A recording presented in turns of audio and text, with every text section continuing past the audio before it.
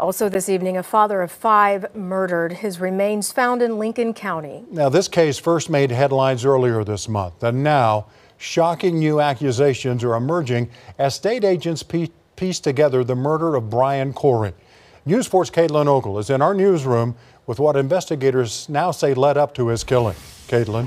Well, investigators say Brian Corey dated the woman that's now locked up. After he was killed, documents show she and another man, the other suspect, started a sexual relationship. Now, both suspects are blaming each other.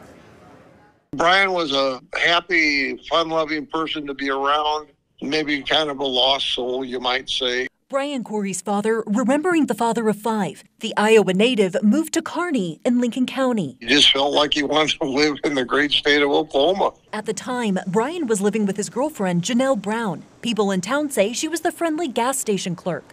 Clyde Clayton also lived with them. Court documents say Brian promised Clayton he'd take him to Texas to see his family, but kept putting it off. Records show Brian would sometimes be gone for weeks, leaving Brown and Clayton at the home alone. In June, family called deputies because they hadn't heard from Brian since the 5th. Which is very unusual because he called his brothers and sisters and kids and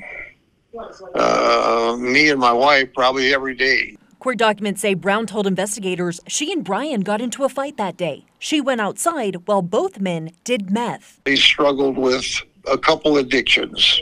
When Brown came back at the house, she allegedly found Brian in a recliner, quote, slumped over and was shot in the neck. Meanwhile, Clayton told investigators he heard the shot, then Brown trying to open the door saying, "Did I hit him?" The next day, Brown says she and Clayton burned Brian's body, the recliner and tile covered with blood. Clayton says he only replaced the tile with linoleum and replaced a door. Then in July, Brown led investigators to the remains. The remains were handed over to the Oklahoma Medical Examiner's Office for proper identification. It's just beyond our comprehension.